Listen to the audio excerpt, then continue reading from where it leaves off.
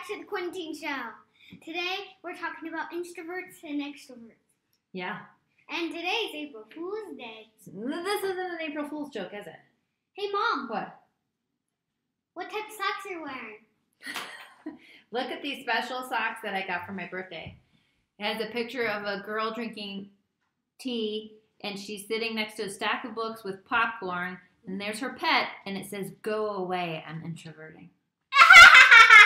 So Quinn, let's talk about the difference between introverts and extroverts.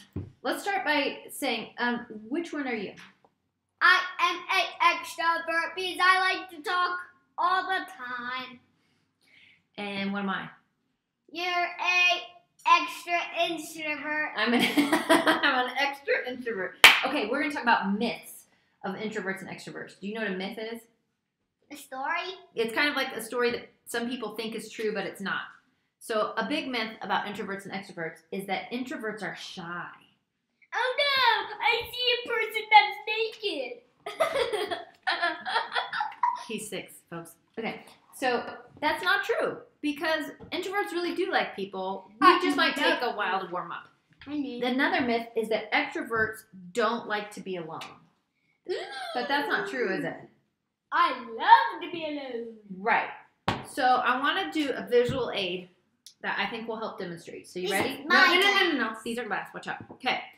So this is an extrovert. Here's an introvert, right? That's an introvert. Okay, hold on.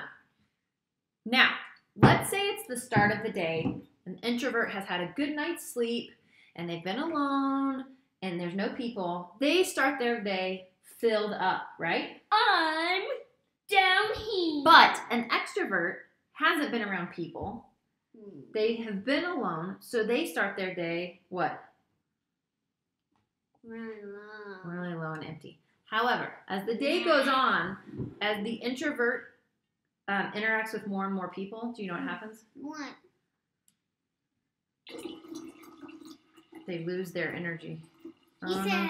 Oh no. Oh no. So, Mom, after working a full day and talking to people all day, that's about how much energy I have left. Quinn, as an extrovert. When I'm all alone, can you show me? Yeah, this is all alone. But when you go to school, what happens? Because you're around people. Yep.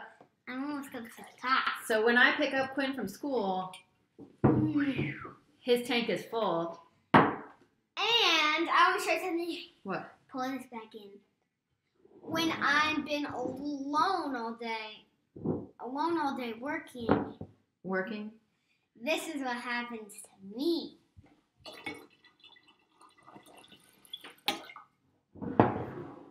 So, this whole quarantine thing, we're taking it different ways, right? Quinnantined. So, for all you extroverts out there who are really missing friends and human interactions, we know it's hard, and we see and feel you, and even the introverts are having a hard time, okay? So, hug a tree, wave to your neighbor.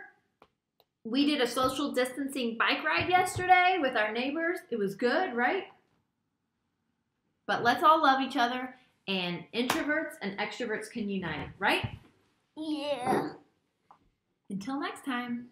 Bye-bye. Bye-bye.